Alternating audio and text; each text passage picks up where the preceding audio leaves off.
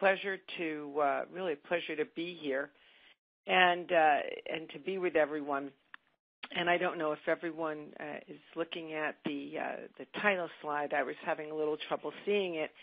But I wanted to share with everyone the reason that we're focusing on audit planning today is because it is, in my view, one of the most, if not the most important steps in completing an audit.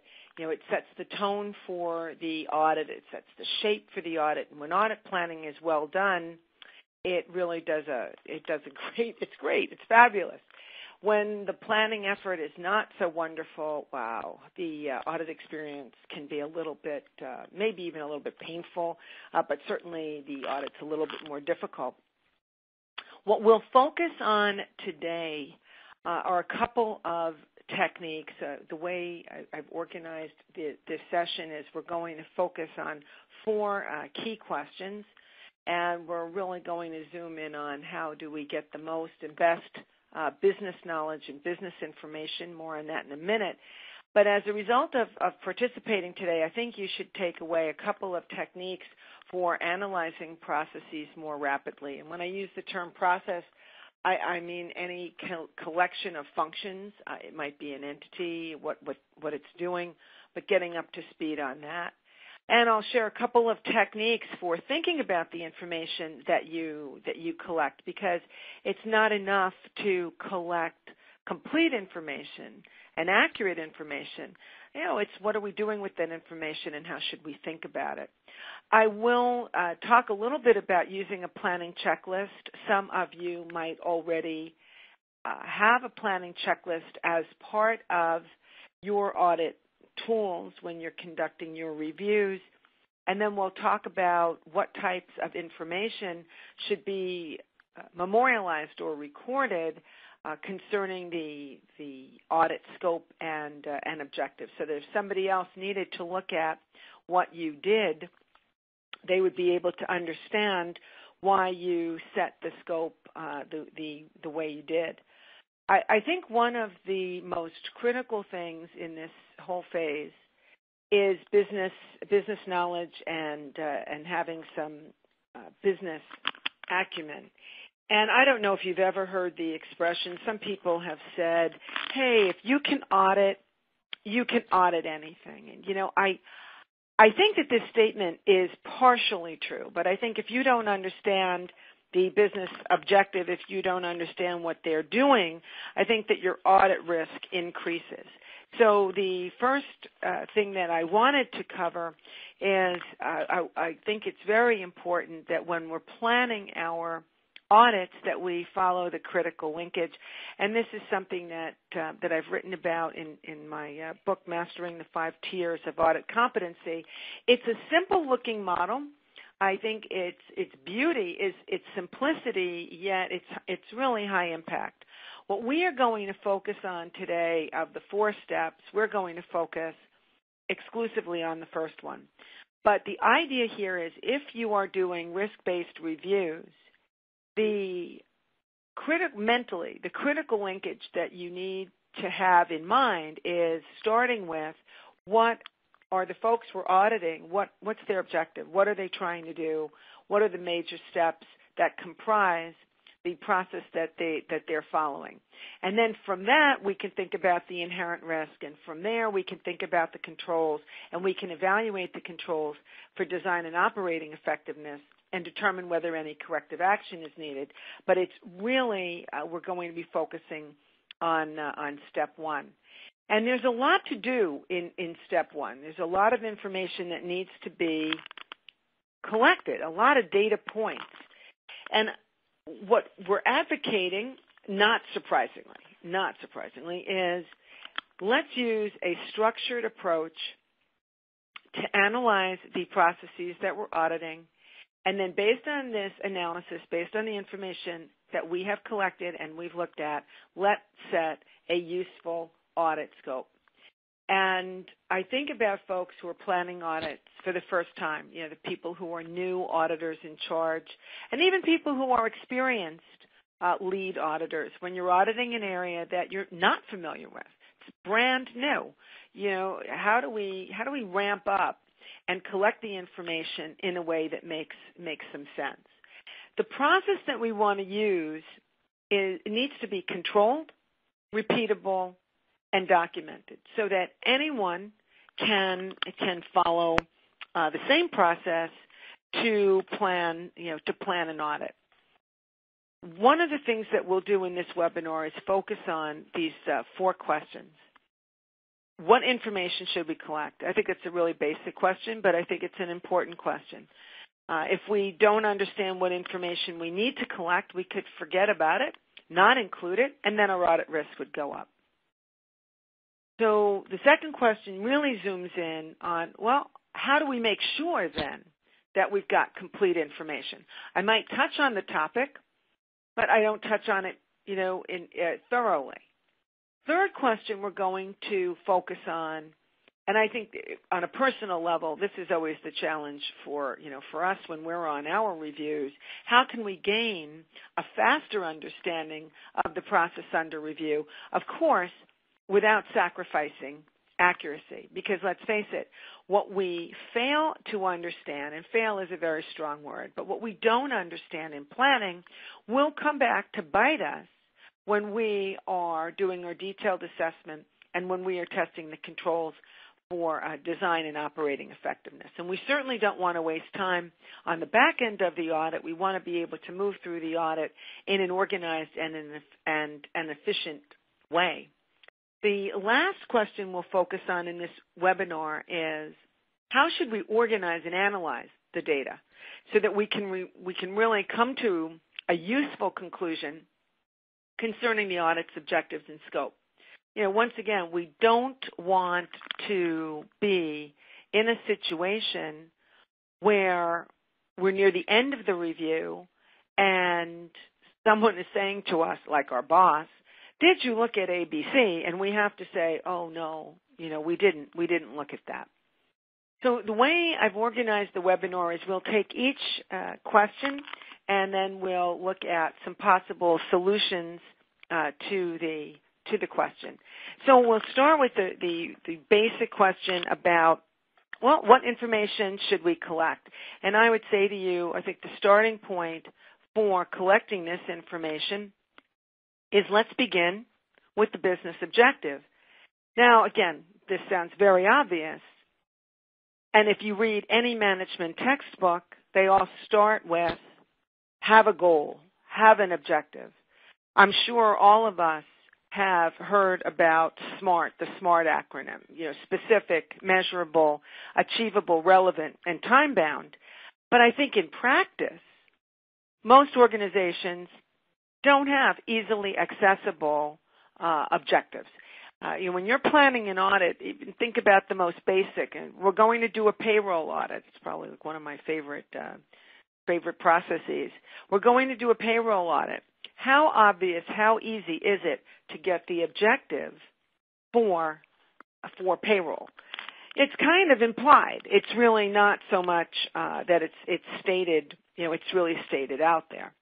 I also think that a challenge in getting the objectives is speaking to the right people. Now, if you are in a smaller organization, it's probably easier. But if you are in a large, global, matrixed organization, figuring out who you need to talk to can be a bit of an ordeal. And let's face it, if we don't include the right people, if we overlook someone, obviously we would do that accidentally, not on purpose, but if we overlook somebody, we might be missing a whole piece in the puzzle. We might be missing an entire perspective. So I think that interviewing people, not only interviewing several, but making sure that we have the right people is very important. So we have 5 polling questions in this webinar, and we're coming up on the first one. And I wanted to show you that polling question. Here it is. Based on your work experience, business objectives are usually explicitly documented by management or usually implied and not documented by management. What do you think? And Anne, while people are answering that question, we do have one question for you to answer if you'd like to do that right now. Sure. One of the questions is, what is typically the hardest part of getting the planning process right? What do you? It's a funny question. I don't think it's a funny ha-ha question. It's a challenging question because getting the planning process right has so many dimensions. I'm thinking about it through the lens of getting it right so that my boss approves it, because I think that that's huge. I think that we shouldn't go forward unless the head auditor is on board with the scope and the objective. So that means documenting it in a way that makes sense and stands alone. But before you can document it, I think a huge challenge is just the communication, interviewing people, getting the right people, getting enough time with the right people. And after you get the time with them, people process information, including auditors, process information at different rates. So I might interview 3 people, and I might need a couple of days to think about what they said to understand what they meant. So I think there's 3 different challenges: the mental processing of the information, the data collection to get the information, and then documenting it so that other people can buy into it. Do we have our survey results? We do. So the people answered it, and I went ahead and put them up on the screen. Yeah, and it looks like we've got a bright group as usual today, because I would agree that, at least in my life experience, usually the business objectives are implied and they're not documented by management. In fact, sometimes the value that we add to organizations is documenting them and bringing them back to management and saying, do you agree? The other way I think we add value if we are doing process audits and not departmental audits is that we're showing a high-level picture to management of the span of the activities that achieve the business objective. So the business objective, I think, is the start. And you could be digging around to get that. I think there's some other information that we need to focus on. Process-related information, meaning what exactly are they doing? Who's involved in it? When are they doing it? The systems and technology-related information. What applications are they using? What systems are they using? What platforms are they using? Regulatory. Are there any regulations in particular that affect their business? And I just want to pause at this point because you can read the screen faster than I can. It's not the topic. It's who you need to talk to get that information. It's really a rare auditor that is going to be completely up to speed on all of these topics. I think it's impossible, and that's a big word, and I don't mean to sound negative, but staying abreast of the changing regulatory environment, good luck. The cyber risk and technology, the change in technology, staying abreast of that, I think that's really tough.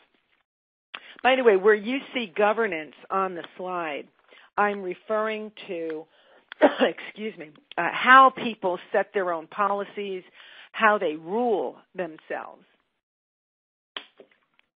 What committees do they take their marching orders from? Who promulgates the standards that they need to follow? What's the reporting structure? With oversight, who's checking on who? Is there a function that's checking on who? Basically, how does management, senior management, inspect what they expect? I cited financial information. I'm almost sorry that I ran out of room on the slide and didn't say key metrics just in general, because I think, from an internal auditing perspective, the non-financial metrics are as, if not more important than the financial information. But the list of topics, I think, is prodigious. I think there's really just so much to think about here that I think it's hard to stay organized. So let's look at a little case study. I want your thoughts on this. The case study is we've got the mission of The Invincible Insurance Company is to be the best managed regional provider of personal insurance as measured by customer satisfaction scores of at least 98%. The Invincible strategic goal is to secure and maintain a 30% market share. So that's the backstory. That's the deal. Here's my polling question of you. Is this goal SMART? Yes or no? So, Anne, while everybody's asking that, we have another question for you, or answering that question, we have another question for you to answer. And this person's asking, at what level of the planning phase would you get subject matter experts involved?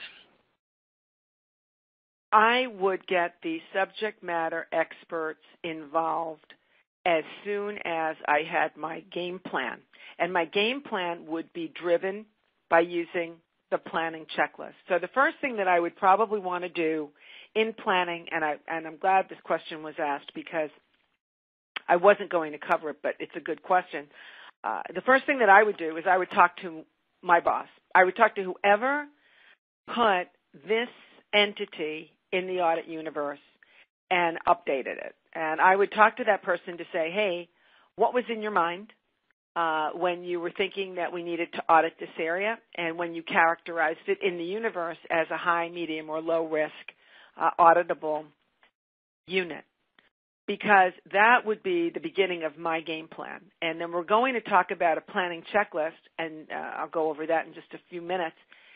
Armed with that, I would begin to line up meetings with subject matter experts. And by the way, some of these subject matter experts exist within your audit department, at least within some audit departments. So I would start there so that we're not going out to the business like a clean sheet of paper, like a tabula rasa, like tell me what you do here, because that level of questioning is a little too basic. So I would start with the internal subject matter experts right after I spoke to my boss about what drove the decision to audit this area. So it looks like people responded to the poll. And once again, bright group, no is the correct answer. Just the fact that there are numbers, and that's the whole reason I put this polling slide in the deck. Put it in the webinar because I think a lot of times, we see a number, we think it's measurable. Not necessarily. We need to make sure it's also realistic. Is it achievable? So the number is not the only component we're looking for. So I am going to move on now to the second question of the 4 questions, and that is, how can we make sure that we collect complete information when planning? And I don't know if you could see the little caption here. We back up our data on sticky notes because sticky notes never crash. I don't know if that's so true. They fall off your computer. They do age. So, but the main thought here is we need to focus on completeness. And this is where I'm advocating the use of a planning checklist because it creates some consistency. And remember, we want a structured, controlled, repeatable process when we're planning so that we get the best and most information. I can't recall now for how long I've been using planning checklists. And I have to confess, I am a list maker in life. So, when in doubt, I make a list. But I think the planning step in internal audits is too important to be, just left up to individual discretion. And I think while it is an extra piece of documentation that you need to use, or I'm suggesting that you use, I think the benefits far outweigh having an extra piece of documentation. The overriding benefit of a planning checklist is that it minimizes audit risk. It minimizes audit risk by creating and fostering a consistent consideration of a range of topics. Now, I want to just pause at this point, and I want to emphasize consideration, because it's not enough to collect information. You have to think about, and know what you're looking at. So if you collect, just for example, financial information, what are you looking at it for? If you collect prior audit reports, What are you examining that prior audit report for? You're not just looking to see that the area was audited. You're looking at this data and all the data that you collect with one question in mind. What's relevant about this data that will affect or should affect the shape of the audit that I am working on? What is salient about the data that I'm looking at? What's meaningful about it? One of the benefits of a planning checklist is that it's a leveler. It makes it easy for new in-charges as well as experienced in-charges who have little hands-on experience with the area that they're auditing to do a consistent job. It also, and I think this is maybe an ancillary or added benefit, but it creates a repository for information that can be accessed by other auditors who will be working with you. Now, at this point, I want to pause and say, if you're in a very small audit department, it's possible that you're the only auditor working on it. And I think all the more if you're in a small department that we need consistency so that the quality of the audit doesn't change based on the experience and focus of the individual. I cannot extol the benefits of a planning checklist enough. I really can't. But we have other things to talk about. I thought it might be interesting. This is not a complete checklist, and if you are interested in formats for a planning checklist, you can email me, and I'll be happy to send that out to you. This is just one piece of a planning checklist. And it wasn't intended, you're probably going to strain your eyeballs trying to read all the points on it. That was not the intent. The intent, though, was to lay out and give you a sense of how many different topics that there are that need to be covered. And I want to pause and say the relevance of all of these topics to the audit is not necessarily there. You might research a topic and find out, okay, no, there's nothing popping in the regulatory environment that affects the shape of this audit, that affects the scope or objectives of this audit. But at least you've considered the data point. You haven't forgotten about it. And most importantly, you don't have to rely on your memory. One more polling question. The following are benefits of using a planning checklist. It minimizes audit risk. It fosters consistent consideration of an array of topics. It evens out differences in the auditor in charge work experience. All of the above, none of the above. And Anne, while everybody's answering that question, here's another one for you to answer. So how long on average should the audit planning process take? Oh, this is the $64 trillion question, because I think the more time you give people to plan, the more time they'll take. If you give people 2 weeks, they'll take 2 weeks. If you give them 3 weeks, they'll take 3 weeks. So here's where it gets really challenging. We've got to balance perfection, striving for perfection, with practicality. We've got to get these audits done. And we've got to get these audits done, in my view, my opinion, within 3 months. Uh-oh, I just heard people thud to the floor when I said 3 months. I don't know if we have any government auditors. I'm not necessarily thinking about a performance audit. I was thinking about a straight operational risk-based review. But my bigger point is, if it takes us 8 months to get an audit out, within most organizations, that is way too long. People have moved on, and the information is stale-dated. What a lot of our clients do is they say, from a project management viewpoint, take 2 weeks. Now, if the area is de novo, I remember one client had gotten some acquisitions in a new country. There was no way 2 weeks was going to be enough, but they used a more iterative approach to that audit. But for most departments, they're trying to get the planning done, meaning set the shape of the audit, set the objectives, not necessarily the details on the risks and the details on the controls, but just set the audit objectives and the scope. Hit these planning points within 2 weeks. And then after that, we can now begin, now that we know the boundaries of the audit, we can do a deeper dive in looking at the inherent risks and the controls. Brilliant, everybody that is on board. This webinar is brilliant. All of the above is the correct answer. So I am now going to move on to the third question. And that question is, how can we gain a speedier sense of what's going on in the process? So now imagine we've spoken to the right people. We followed our planning checklist, so we know that we've covered the topics with some completeness. And now how do we think about this stuff in a speedier way? And I need to pause and say speedier, but without sacrificing accuracy. And one of the competencies that I think we have to use at this point is process analysis. So if any of you listening joined Audit and in a former life you were a business analyst, these are the skills that I am talking about.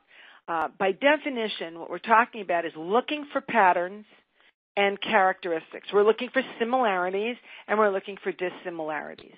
I don't know how many of you ever looked at a copy of Highlights magazine. For those of you who have been in the classroom with me, you know it's like one of my favorite magazines. I think all kids should have to read it. You know, find the hidden fishy, which pictures look the same and different. Those kinds of exercises are the beginning of process analysis. It's a way of categorizing information so that you can now begin to see patterns. So, for example, if you think about customer service and you think about the IT help desk and you think about complaint handling, you know, what do these things have in common? They're different. You could look at it and you could say, oh, customer service is very different than IT help desk and it's different than complaint handling. Or you could say, hey, wait a minute, they're all talking to people. There's always some problem that they're trying to resolve. They all use phones or whatever. You see the point. The benefits is being able to go for those trends and similarities. And this will then help you more rapidly identify the inherent risks. And it'll more rapidly help you identify the similar types of controls. It's all about the pattern. Over the years, I've come up with 5 buckets, and you might have more. You know, I'd be interested to hear whether you have other core categories that you rely on when you are auditing. But I put processes into one of these 5 buckets. And as I'm collecting information, as I'm talking to people, I am trying to figure out what bucket should I put their process in. You know, I have the analogy, I've made the analogy that when we are planning audits, it's a little bit like putting a puzzle together, if you've ever put puzzles together, but you don't have the box cover. So you're putting these puzzle pieces together, and I don't know what this thing is supposed to really look like when I'm done. And by the way, if you've audited an area before, you might think you know what's happening, but let's face it, the area might have changed. You know, they might be doing things a bit differently now. So let's take a deeper dive on each of these. I just want to define what each of these means. If we are looking at the maximizer processes, the whole purpose behind them is to make as much as possible. Classic is sales. However, if you're working for a nonprofit, you could say fund development. Do we ever have enough money? Do we ever have enough sales? Do we ever have enough customers? Do we ever have enough members? You know, theoretically at any rate. So the idea of growing, that's a maximizer. Make as much as possible, no limit. technically the limit might be our capacity to process that. But I'm talking fundamentally, if you were the head of sales, you would want as many sales as possible. In contrast, if you now consider minimizer processes, these are the processes where we don't want as much as possible. We want as little as possible, or we want it just in time. So if you start thinking about inventory as classic for this, you can also think about staffing. From a business viewpoint, we don't want to carry a lot of people on the payroll.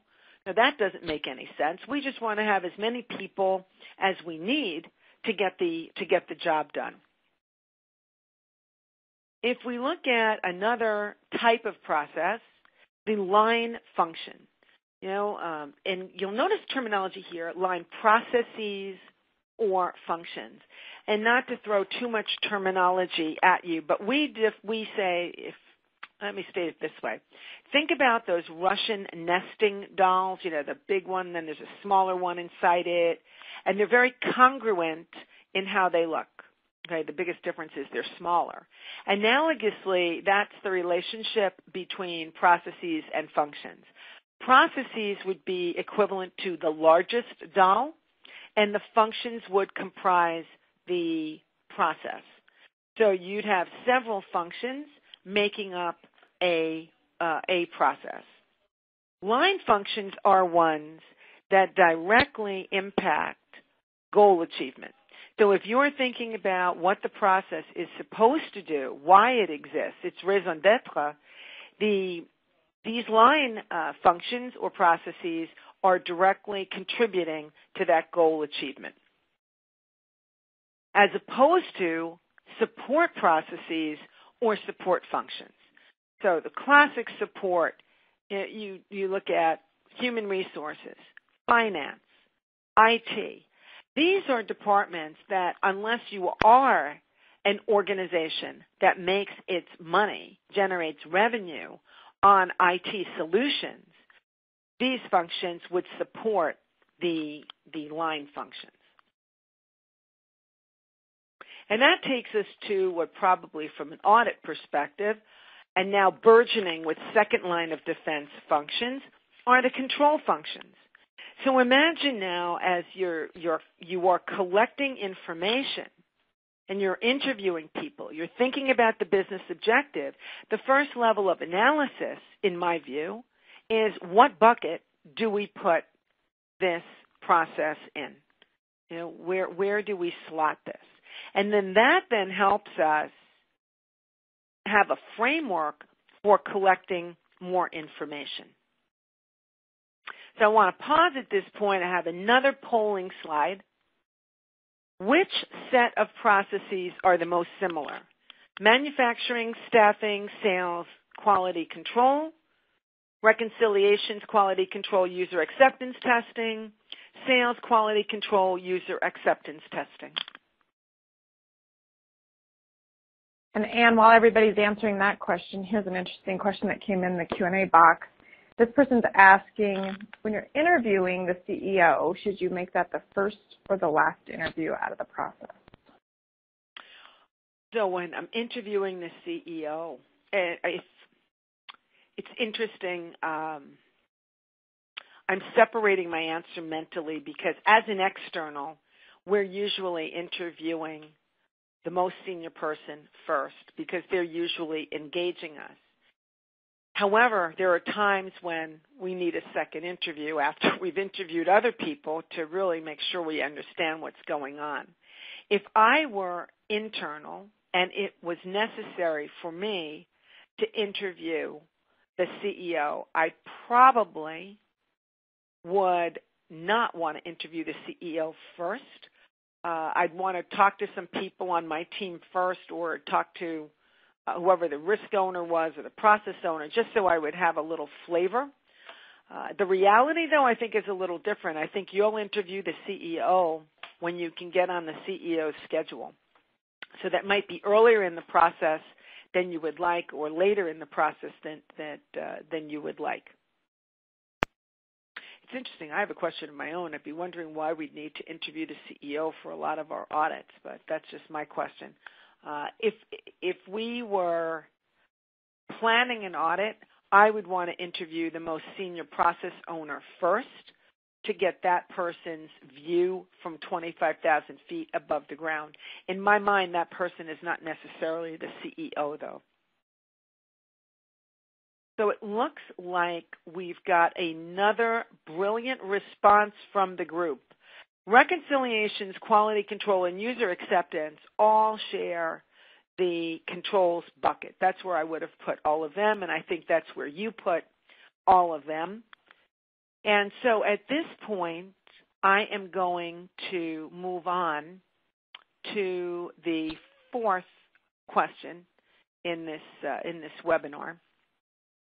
And that fourth question is, how should we organize and analyze the data so that we can come to meaningful conclusions concerning an audit's objectives and scope?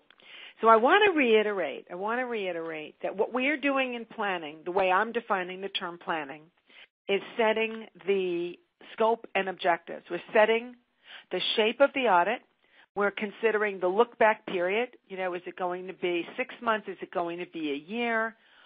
What is it based on the data that we have collected? Once we set the shape of the audit and have our boss's agreement or concurrence that, yeah, that's what we should be doing, then we're going to do more of a detailed assessment about the risk and controls. So what we're talking about to answer this particular question is, where do we put all of that information that we collected from mostly the senior people that we've been talking to? By the way, I hope you see in the grand scheme of things, we're just a little Post-it note down in the lower left-hand corner. So the solution to where we put this information is, first of all, not putting every single piece of information that we've collected, not feeling that we need to use every single piece of information. So I think we have to take a step back and say, okay, what did we learn? Who are the key people? What are the key activities? What are the key sources and uses, of funds? What's been this area's history? Where did this area come from? Was it through acquisition? Was it organically grown? Really think about the salient points. Digest that. So once we have figured out the answers to those questions, then I think we are ready to write a planning memo. And I don't know how many of you have planning memos built into your audit methodology, particularly the smaller audit shops, but I really think that they are a terrific investment of time for so many reasons. So a couple of comments. The planning memo has a couple of purposes, but first and foremost, it is exclusively an internal document. It's typically not shared, when I say internal to internal audit. It is typically not shared with the people that we're auditing. Now, you're not going to go to hell in a handbasket if you share the planning memo with the people that you're auditing, but I'm not really sure why you would want to do that. You've been interviewing the people. You should have vetted your understanding when you were talking with them. The purpose behind the planning memo is to enable your boss or the head auditor to really vet your conclusions. And its intent is to prevent the audit from rolling down the road. We think we're wrapping it up, and somebody says, hey, did you audit this function? Oh, you can't end this audit unless you look at this. Did you test ABC? Oh, you can't complete this audit unless you tested ABC. So the idea here is to level set business knowledge, business acumen, and get buy-in from really execs on the audit side. Another purpose behind this document if you believe in writing everything in a report-worthy way, if you believe philosophically, as I do, that you should begin with the end in mind, meaning let's begin with the audit report in mind, sections of this planning memo, I'll talk about that in a little bit, but sections of this can be repurposed, which is a nice way of saying copied and reused in the audit report. The first benefit of a planning memo is that it lays out in black and white permanently the salient aspects or the important aspects of your research. So this planning memo, it's like cherry picking the key information that you gleaned while you were interviewing people. It focuses attention on aspects of the process under review that were either most important, most risky, parts that changed the most, just the focal areas. And it provides support for your decisions. It's proof that you thought about the right things and that you reached useful conclusions. And if you are auditing in an environment where you're the auditor in charge or the project lead and other auditors join you, well, now you have a way of bringing them up to speed because now they have a document that they can read. By the way, just because you have a planning memo, you still need to kick off the audit with the auditors that are joining you, but it has memorialized the data so people can go back and look at it.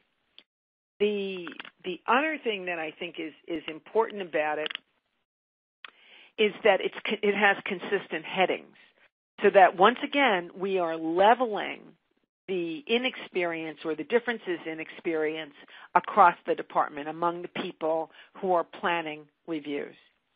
So just to talk a little bit about generally what should this planning memo look like, most people that we work with put it in Word as opposed to putting it in Excel. A couple of comments. It should be written from as though you, the auditor, were writing it. So it's possible that you might have gleaned some information from an intranet site concerning the processes objectives. That's very possible. Maybe you thought, hey, yeah, that's important. I want to copy that. Well, the only thing I would say to you is make sure that when you take a step back and look at what you've written, it's not a series of cut and pastes from varied sources.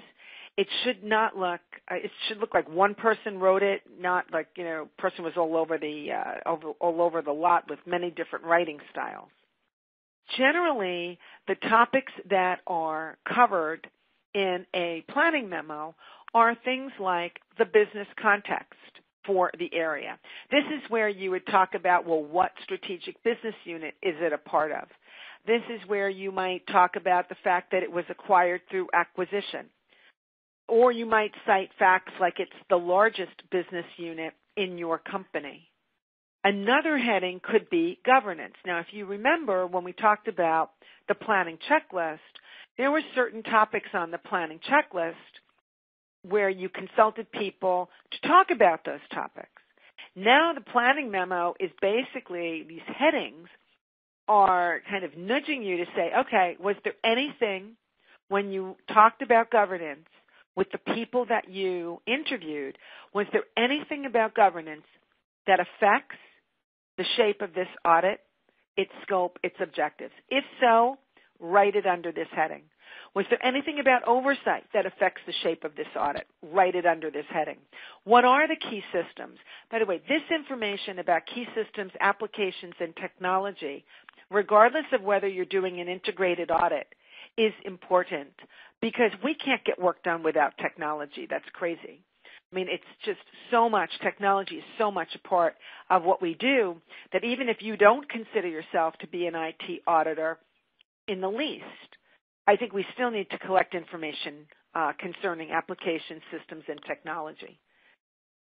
What is it about the competitive environment that's important, that's noteworthy? The tail end of the document generally is the conclusion about the audit's scope and objectives. So imagine everything preceding the scope and objective written out in the planning memo should be information that supports that decision. Now, alternatively, you might want the audit scope and objective written at the start of the document because it makes it easier for the reviewer, like your boss. But in that case, that's fine. Everything underneath the audit scope and objective should support that decision. This is where you would also talk about any scope exclusions. This is where you would talk about whether you needed any special resources to complete the audit. By the way, I don't know how I forgot it, but one of the headings in this planning memo should be potential for fraud, because it is an IIA standard that we definitely consider it, and it's just a nice placeholder. It's a nice reminder to auditors to make sure that potential fraud is one of the topics that we discuss. I am a huge proponent. It's to the point of a bias in terms of requiring planning memos, because it takes so much of the risk out of doing the review. So I've got another polling question for you.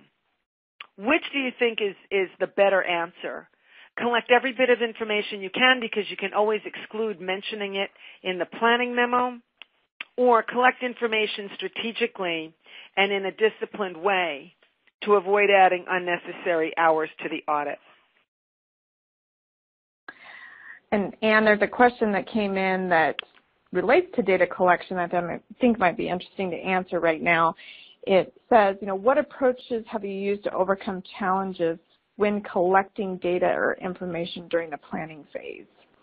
So basically, how are you overcoming challenges in the data collection effort? What's your advice? The challenges in data collection, there are several, actually. There's several, and I'm not sure which ones the person who had the question was thinking about. I can think of challenges that arise during the interview. I can think of challenges just in getting the interview scheduled.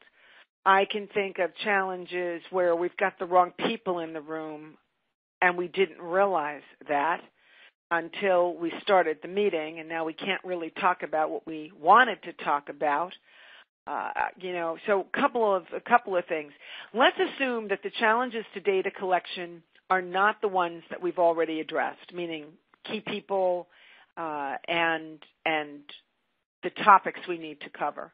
I think that getting the right people in the room, that challenge is minimized if we are as transparent as possible in setting up our meetings. And when I say transparent as possible, I don't mean saying, hey, listen, I'd like to meet with you because we're going to audit your area. I mean, hey, we'd like to meet with you. We're going to be auditing your area, and we want to talk about these topics.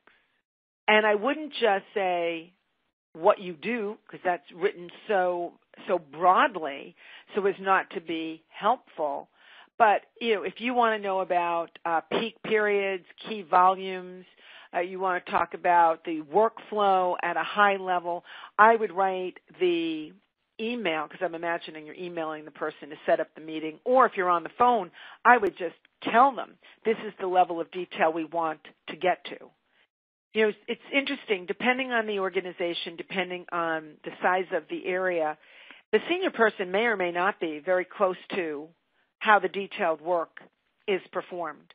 And by being explicit about the topics that you want to cover, I think that increases the chance that you'll get the right people in the room. I am a strong proponent of convening what we call business briefings, where several people on the team that you will be auditing, or who work on the team for the area that you will be auditing, meet with the audit, the in-charge auditor, and talk about what's going on. This meeting might be the kind of meeting that you convene as an opening or a traditional kickoff meeting. But the idea behind a business briefing is that you get to see the dynamics. You get to see, politically, how do people interact. The other challenge I'm thinking about is during the interview, people might be reluctant to speak, and I think it's important to humanize yourself, engage in small talk at the end, be transparent about how you're going to use the information that you are going to collect. I think it's important strategically to disclose something about yourself so that they know that, you're not just an auditor, but you're actually a person as well. And once again, this group nails the question because the right answer is to collect the information strategically. Now, I will say I think collecting information strategically is definitely easier said than done, but that's why we have the planning checklist. That's why we start the planning effort by talking to the person that put together the description of the auditable entity so that we're not going into this, cold like a clean sheet of paper. So at this point, what I would like to do is just kind of summarize some of what I think are the key points or the takeaway points from this session, and then we can go to some questions.